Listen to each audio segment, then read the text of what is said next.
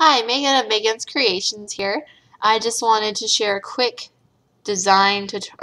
tip for you, really, and that's to really think about elements before you design them. Just because we can do something in digital doesn't mean we shouldn't be true to the real paper scrapbooking and what it would really be like in real life.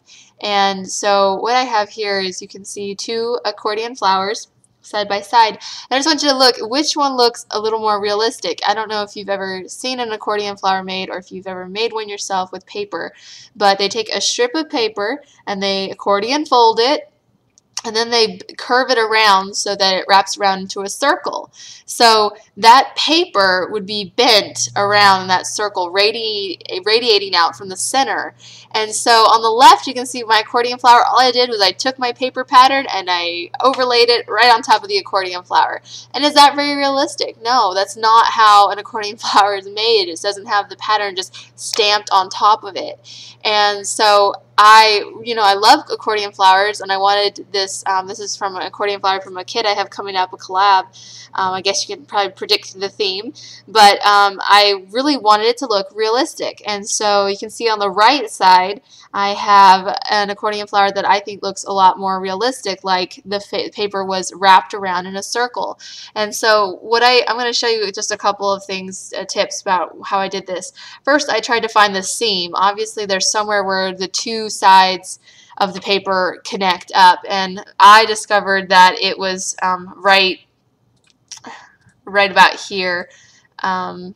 Circle it right about here, and it's kind of hard to see. It's really hard to see the seam down here, but I could see the double layers of paper right here. So find that seam, and that'll be where you put the first strip. Okay, and so what I did is I took my paper, the pattern that I wanted on, and I cut it into the same height and width of strips of it, made it little strips, and I cut them, and I have them all in separate layers. And so if you look here, you'll see that I have them in strips. Okay, and so then I took each strip and I lined it up onto the accordion flower. And my strips were a little long, so I used the pen tool and I would cut. And because they're being cropped to a triangular area, I had to use my pen tool to cut. Well, not the pen tool. I used the polygonal lasso tool. I used that to select areas to trim off of my rectangles, and I took each piece and I would rotate it slowly. When I would add the next piece, I would rotate it slowly and use this, and I'd often would cut along a seam right here or a bend, and to make it a straight edge, and just keep rotating and try to match up the ends as best I could to make it really look like this paper had been bent and folded all around the circle. It may seem like it's a really extra long process, and it is, but it's important to make your design stand out, that you don't just look like the bland and just kind of a lazy way.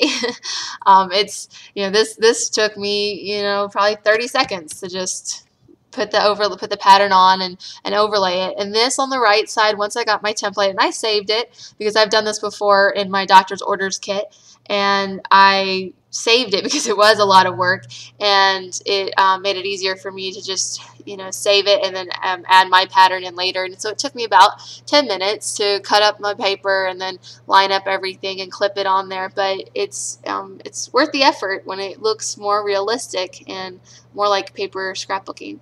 So I challenge you to really think about how a piece would be in real life, and don't just go with an easy overlay that's not really realistic. So that's my tip for this week. Really challenge yourself, go that extra mile as a designer, and we'll see you next time.